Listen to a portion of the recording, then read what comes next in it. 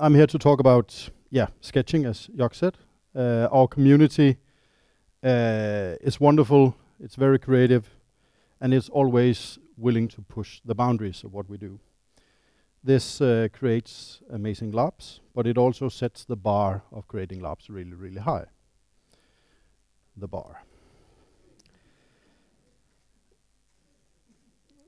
And that's a big problem for designers and producers, especially for new ones, but also for experienced designers. How do you make a larp after you've done Capo or Stille Middag or Delirium or Just Lovin'?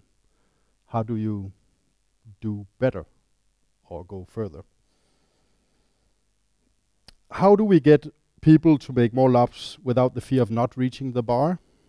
And how do we make people make larps where they don't have to make one better than the last one they did? And there's various approaches. Designer Klaus Rosted, who's here tonight, he has one approach where he suggests to lower the bar, but not aiming for the perfect setting or reworking the characters multiple times to get perfect characters.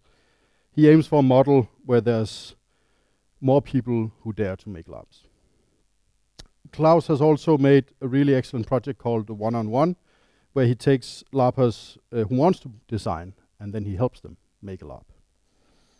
And he had a project over Christmas for 4 weeks. He took 3 larpers, made them to designers, and also they created 3 new larps. So creating environments where it's possible to make larps, where you get a lot of help, is a great model, and it has great results. And we've seen that in the Phoenix project in Bergen, and we've seen it at the Larp factory in Oslo, Trondheim, and other places as well. But I do not want to lower the bar. I could work with Klaus, that would be fun. We've done that before.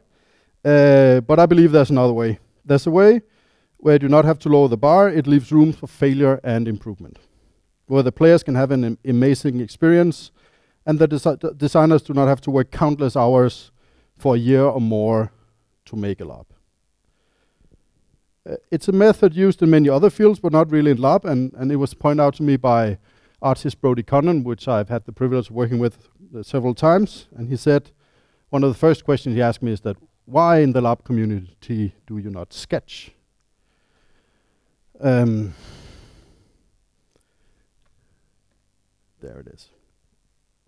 Sketching is a way of trying out elements of larp design and see if they work. By calling it a sketch, you gain the alibi or the permission from yourself that you are allowed to make the not perfect larp. You can even tell your players that there's a chance that your idea will fail. And this gives a lot of freedom to make a more daring design, and the payoff as a designer is great. I did a sketch, a great example of a sketch is the larp Pan I did with fellow designer Linda Udby. And Pan is a horror larp about 5 couples in experimental couples therapy for a weekend in a cottage. During the weekend, they do a seance and get in contact with the great god Pan.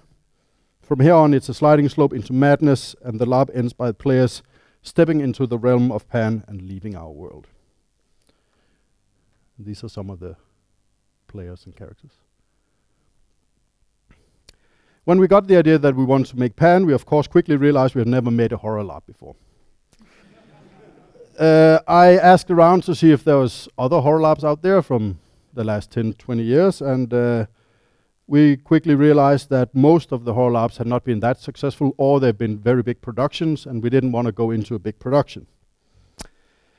So we set a series of obstructions or challenges to focus us not to end up doing that perfect larp. And these are some of the obstructions. Maximum of 3 months production from start to finish. Maximum of 20 hours spent on design, including written characters. Player number decided by location size. And location decided by the budget. Total transparency of everything. Assume that your players are adults and will say no, and the designers are also players on equal terms. And the last one was in for Linda and me because we realized we haven't played for a long, long time, and we also wanted to play the LARP. And that's also that's always a conundrum when you design LARPs, that you want to participate but you can't. So how do you fix that? So we try to put that in as an obstacle. This, of course, has consequences. Many of the design issues that we had were solved or decided by the obstructions. We could not have monsters because there was no room and no budget. We couldn't have long character descriptions because we didn't have time to write them. And we couldn't have a big special effect ending. Again, no time and no money. So what did we do? Well, we decided that the characters were the monsters. We introduced a possession model where the god Pan could possess the characters. This was done by a necklace that showed which character was possessed. And the god Pan could then travel from person to person by players passing the necklace around. All of the players were instructed on how Pan was when he possessed them. And basically it boils down to more of everything and always escalate. And since there was no time to produce original characters, we decided to use an already existing group of characters, and that's the 12 Olympians of the Greek pantheon. So we took the aspects of the Greek gods and reshaped them into contemporary human beings. Each character description was about half a page, and we then cast players that we believe could pull that character off. We also asked people to sign up in pairs, and we only gave players that one pre-existing relationship in the LARP. We did so because we then knew that that interaction between them would work, and we hoped that that will make everything else in the LARP work, since that key element is working. Concerning the ending, since we had no budget, but the location we had a swimming pool, we instructed the players to, after the last seance, they would go into the pool, dive under the water, and when the player couldn't hold their breath anymore, they would pop up and the LARP would end. The LARP was quite successful, but a very important question to ask is that that was the success because of good design or because of great players? I'm not sure that I'm the right to answer that question, but I think though that the players, they could play anything and still make it work. But we had some successes and failures, and I would like to share some of them. It's possible to pull off a quality LARP in a very short time, even if we spent more than the set 20 hours in design. I still think it was a success. We spent a total of 35 hours together designing the LARP. The horror elements in the LARP did not work as intended. It was more of scary. It's not as scary. It was more like creepy feeling and not all-out terror that we were hoping for. But now we have experience in designing horror, and we know where to go the next time. And another thing we learned is, do not make a physical possession scene with nudity and flailing of arms on a table with expensive lamps hanging over it. They will break and there will be blood. So what can you take away from this? Even though you want your next LARP to be your magnum opus, make a small, quickly produced LARP. It could be the first sketch of a later masterpiece. And even if it's not, you will have learned something. And even though you think your big idea cannot be tested in a small LARP, you can test parts of your idea.